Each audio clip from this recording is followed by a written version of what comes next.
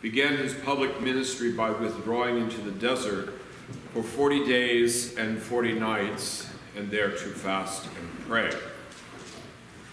It was in that fearsome self-surrender to the Father that Satan came to tempt the world's Redeemer, to see whether or not this Son of Mary was in reality the Son of God. As he had done with Adam, the devil directed his first attack on Jesus through the senses. The Lord was extremely hungry because his fasting had been absolute.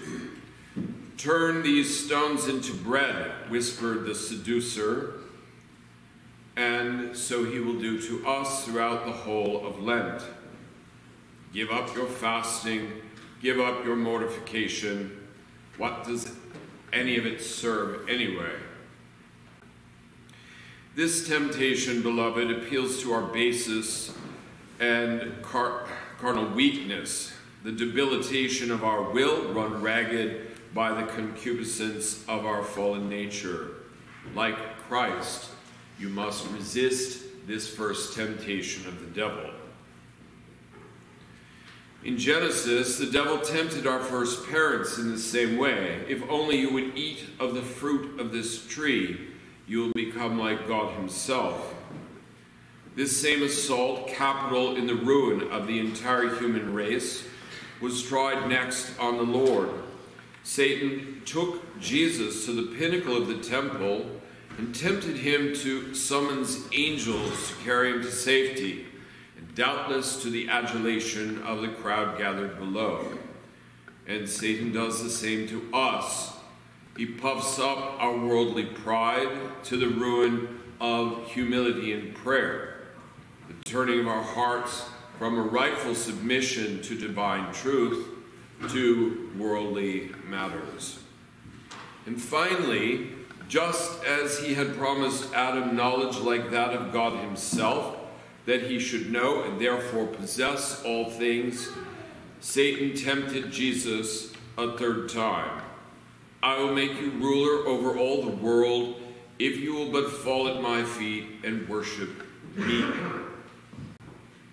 In this same way, the evil one leads us to lust after material things, instead of doing good towards others through the giving of alms, through the performing of works of selfless charity.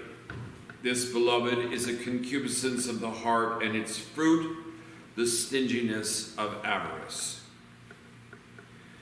But was there really a contest between Christ and the devil, in the sense that the outcome was not certain before the trials even began? Jesus' severe fast and surmounting of temptation is God's demonstration to us the need for following the dictate of conscience rightly formed by right reason in all of our ways and doings.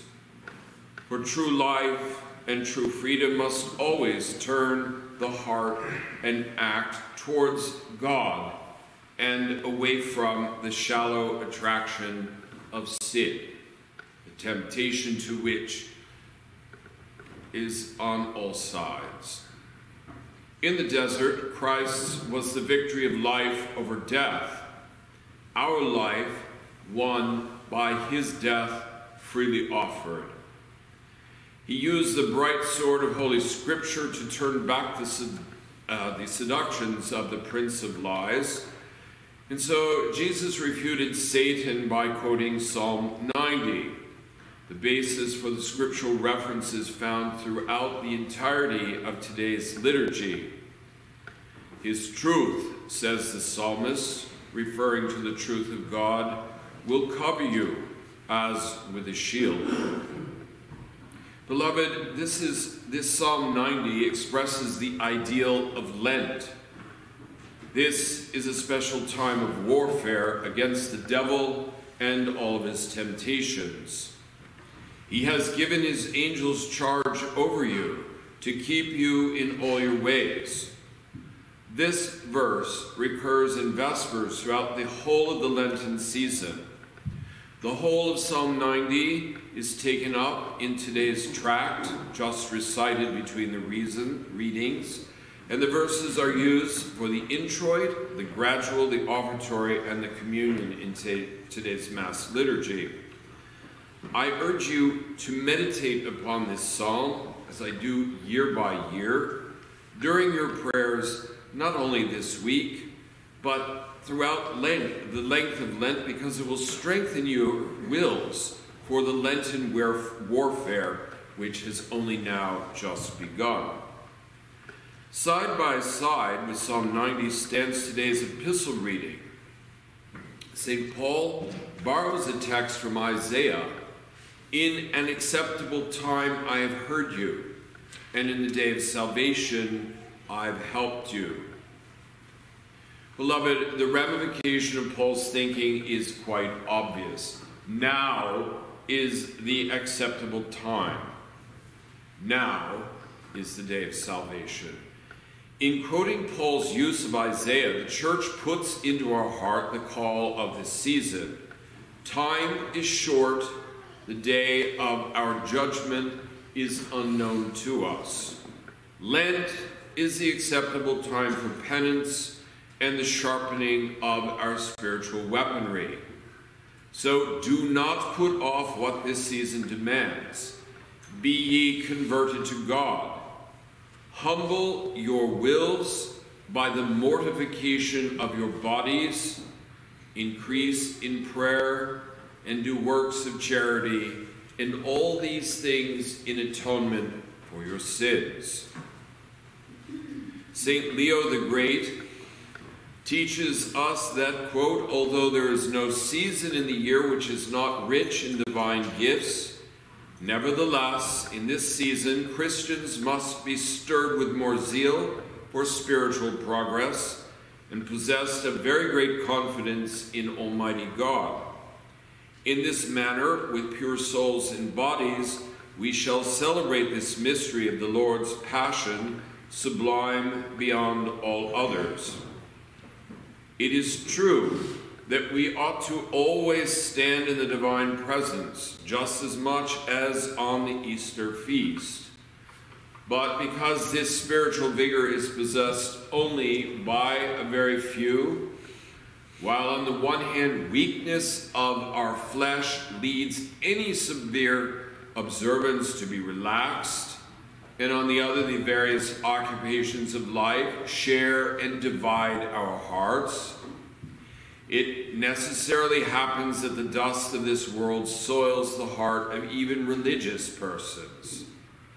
This divine institution, Lent, has been planned with great profit to our salvation, so that these 40 days may help us regain the purity of our souls, making up in a way for the faults of the rest of the year, by fasting and pious deeds. However, we must be careful that our behavior be not inconsistent with our fasting and penance, for it is useless to reduce the nourishment of the body except that the soul depart from sin." Unquote. Beloved, this season of Lent was held by many church fathers to be of apostolic institution. It was certainly everywhere enforced by the end of the 4th century, an obligatory season of ascetic self-denial and augmented prayer. Lent without fasting, Lent without prayer, Lent without almsgiving is nothing more than a self-deception. The relaxed laws which are presently in force in the Roman Catholic Church notwithstanding, the whole of tradition, Judaic and Christian, both East and West, calls for an annual season of serious penance and prayer, and in Christianity, this penance and prayer takes the principal form of fasting from bodily food intake. Indeed, Lent now is the acceptable time. Now is the day of our salvation. So, beloved, let us, like Christ, take up the weapon of God's truth and resist the temptation of the evil one, which will be immediately to have you overthrow any good intention. So, if you have not yet done so, you must establish for yourselves a Lenten rule, which is both practical and realistic.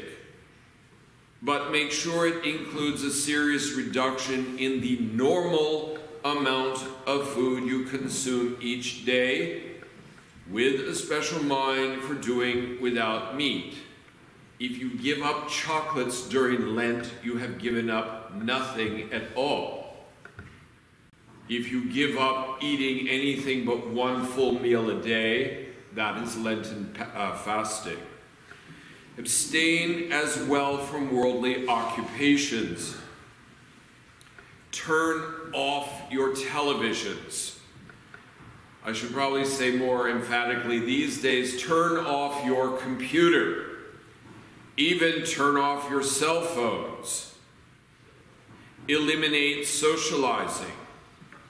And in that salutary vacuum in which you will be lost, increase the time you give daily to God in prayer, in meditation on Holy Scripture, in spiritual reading, in doing good to others. And primarily, lest our behavior be inconsistent with our penance, let us act with true modesty and genuine charity, conforming ourselves to Christ. In a word, by God's grace and the deepening of our humility before Him, let us persevere in our Lenten penance with long suffering and sweet disposition, knowing that the real goal is not heroics in self-denial. In other words, do not punish your household because you are fasting and hungry and now meaner than you used to be. No, the end in view is that we may grow in Christ, in the deepening of our relationship with Him, to the end that, by His grace and our penance, we may prepare ourselves for the Easter mystery, and not only the one that comes at the end of this season, but that eternal Easter, which is our true life with God in the glory of the world to come. Please rise.